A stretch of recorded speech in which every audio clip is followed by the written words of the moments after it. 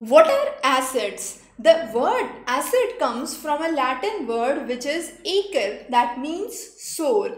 For example, I take lemon juice. So this is the lemon juice I have in the beaker, and this lemon juice is acidic. Now, what is the acid here? We say this is the citric acid. Similarly, you have lactic acid in milk. Even in animals, there is formic acid. You might have witnessed an ant bite or an insect bite sometime, and then you have certain kind of swelling on the skin. Why does that happen? That is because of the acid released by the insect on your hand, and this is the formic acid. Now, in order to neutralize any acid which occurs, what is the right strategy? The right strategy is to use a base. Once acid and base combine, what would happen? A salt would be formed along with water, and this is what is the process of neutralization. So whenever there is an acid, if this acid reacts with a base, you get salt and water. Commonly, in layman's term, you might have heard if there is an insect bite, apply some toothpaste, probably that would relieve the swelling and the pain. And that is why we say acid is being neutralized by the base here. So common examples of acid is citrus fruits, vinegars, anything which is sour would be a good example to say that this is acid. Now, acids are corrosive. There can be serious burns by acid if not properly handled.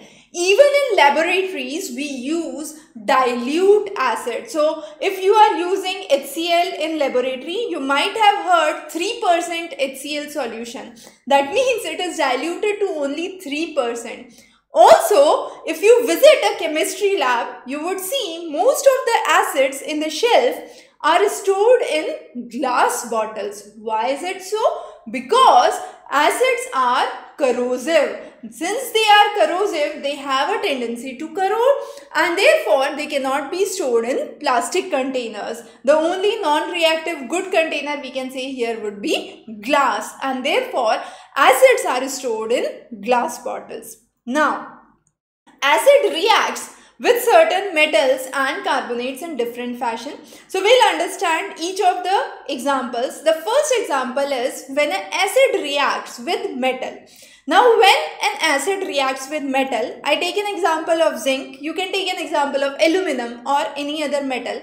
What would happen? The metal chloride would be formed. So when zinc reacts with hydrogen chloride, zinc chloride and hydrogen gas is released. And this is where metal reacts with acid. There is formation of metal chloride. Clear? The next important reaction that we understand is metal reacts with carbonates. Now, what is the carbonate we are using here? Calcium carbonate, CaCO3. So, acid reacts with carbonate, and when acid reacts with carbonate, what is formed? Salts are formed. So, CaCl2 and water and carbon dioxide are released. The next is acid when reacts with base, as I already said. So what would be the formation? The formation is salts, and this is in the case of sodium hydroxide reacting with hydrogen chloride, HCl, you have formation of common salt, NaCl. Let's talk about another good example. You might have seen sometimes utensils have kind of deposits within the surface, and even the gas burners have deposits towards the side. And what is used? Acids are used for the purpose of descaling. We call this as a process of descaling. So whatever salts are deposited, those salts are removed with the help of acid, and this process is known as descaling. Usually acid along with hot water is used to descale. Even we say that acids can be classified into three various categories. One is the organic acid and the inorganic acid. The next is strong and weak and concentrated and diluted. So organic acids are those acids which are found naturally. They can be from plant, they can be from animal. I talked to you about let's say formic acid from animals, insect bite and bite. Plant, we have tartaric acid. This is from tamarind. Similarly, acids can be strong and weak. Strong acids, HCl, hydrogen chloride, nitric acid, sulfuric acid, all of these are strong acids, even responsible for phenomena like acid rain. On the other hand, if the same acids, we can say the same acids, the hydrogen chloride, nitric acid and sulfuric acid can be in the concentrated form. Concentrated means very less amount of water is present. However, when I say dilute, you have more amount of dilution or water in which it is dissolved. So 3% HCl when I say is a diluted HCl. So these acids, strong acids, are usually diluted in order to avoid any kind of burn or corrosion that can occur. Then we do have weak acids. Acids which are not that strong. For example, we do consume lemon and definitely lemon acid is not that strong. So we call this as a weak acid. So citric acid is a relatively weak acid. Our stomach acid, which helps in the digestion, is a strong acid. Similarly, there is acetic acid. Acetic acid is again a weak acid. Oxalic acid, again a weak acid. So usually we can say organic acids which are found from plants which are consumed by human beings are usually not that strong. So we have certain list of acids here.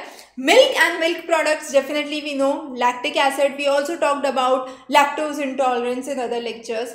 Tomatoes, we have oxalic acid. Tamarind, as I already mentioned, is tartaric acid. Citrus fruits have citric acid, so citrus and citric, so lemons, oranges, all those which have vitamin C. Now also those which are rich in vitamin C, for example amla, guava, have ascorbic acid. Even if you are consuming vitamin C supplemental tablets, that is ascorbic acid. So ascorbic acid usually related with vitamin C intake. Then vinegar has acetic acid. Apple has malic acid, and then as I mentioned, insect bites, insect stings have formic acid. So those are some of the common acids. The top ones that we mentioned are the plant acids, and the bottom one that we mentioned, the formic acid, classically is a animal acid. Both animal and plant acids which occur naturally are known as organic acids. So these are examples of organic acids, but we do have acids which are inorganic. Now inorganic acids are those which are not available naturally. So HCl, which is hydrogen chloride, then you have nitric acid, sulfuric acid are examples of inorganic acids as well. So this is understanding the acids. Now acids can be tested through various ways. Let's say I have a universal indicator here. Now this is a universal indicator strip which occurs. Now this universal indicator strip is a very unique strip. It behaves similar to a pH scale. That means in an acid solution it would turn what? It would turn red and towards red, so orangish, reddish, and in a strong basic solution it would turn bluish. So this I am trying to test the acid here. I have lemon juice and this universal indicator. I dip this universal indicator, and as you can see, a good red color can be seen, indicating that this lemon juice is what? This lemon juice is acidic in nature. Now we would understand base in a while, but just to have an example, I have choline, which is the glass cleaner, and with this choline I just put a spray here, and as you can see, this universal indicator turns blue. This universal indicator turns blue, indicating that this is basic in nature. So that this is how we understand acids.